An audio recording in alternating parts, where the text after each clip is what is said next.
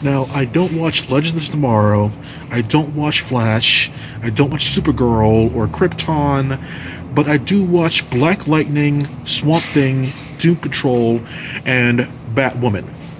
I watched those four. And while those are all good shows, I'm sure the other four are good shows too, there's something really interesting when I was watching, especially Swamp Thing, because there was only 2 episodes in. Now, Batwoman is a known LGBTQ character. But Swamp Thing, not so much.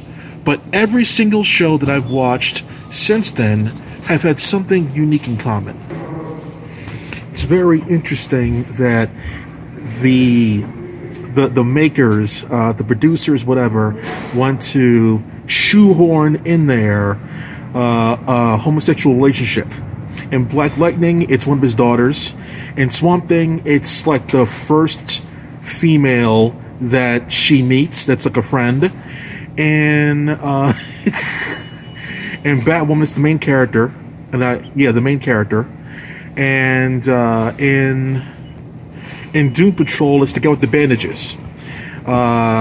So like every show has someone who's playing for the same team. I don't think there's anything particularly wrong with that one, but I think it's particularly suspicious that every single DC show I've seen as of recently has a character that likes to kiss themselves. I didn't watch Titans yet. I didn't watch what's one more, Stargirl yet.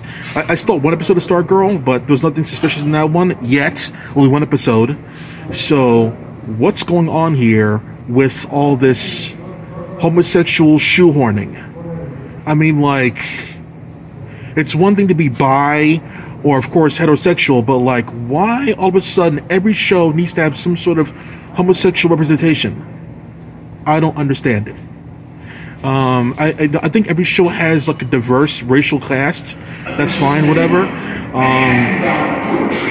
But every single show has something along that.